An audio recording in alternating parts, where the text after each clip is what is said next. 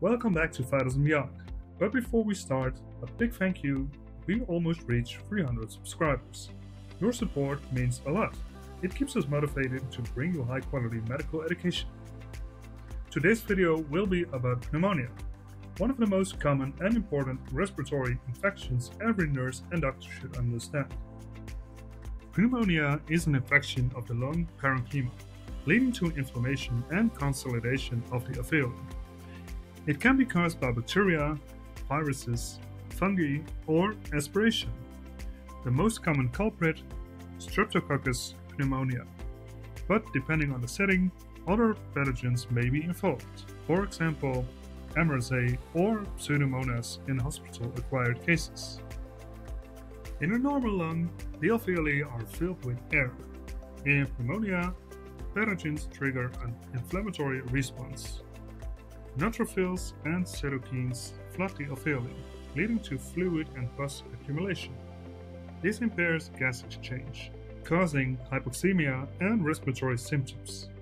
Risk factors include advanced age, smoking, chronic lung diseases such as chronic obstructive pulmonary disease, immunosuppression, recent hospitalization, and mechanical ventilation.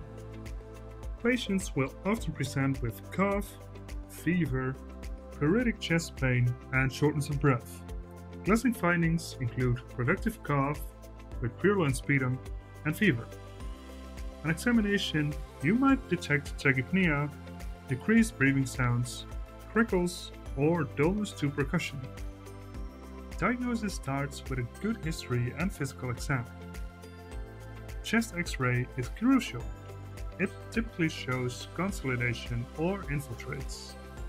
Blood tests may reveal leukocytosis, while cultures of sputum or blood can help identify the pathogen.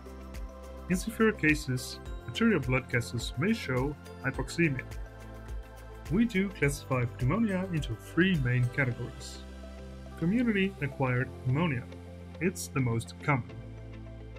Hospital-acquired pneumonia, which occurs after 48 hours of hospitalization, and ventilator-associated pneumonia, a serious infection in intubated patients. Treatment will depend on the severity and suspected pathogens. For most community-acquired cases, empiric antibiotics are used. Supportive therapy includes oxygen for hypoxemia, IV fluids for dehydration, and antipyretics for fever. Hospital-acquired cases often require broader coverage, sometimes including vancomycin. Complications can include pleural effusion, lung abscess, sepsis, and respiratory failure. And that's why timely recognition and treatment are kinda essential. Prevention plays a huge role. Vaccination against pneumococcus and influenza is highly recommended, especially for vulnerable groups. Good hand hygiene and smoking cessation also reduce risk. Pneumonia is a common yet serious condition, but with the right knowledge and timely treatment, outcomes can improve significantly. Thank you again for helping us reaching 300 subscribers. We couldn't do this without you. If you found this video helpful, don't forget to like, share, subscribe for more medical education here at Vitals and Beyond.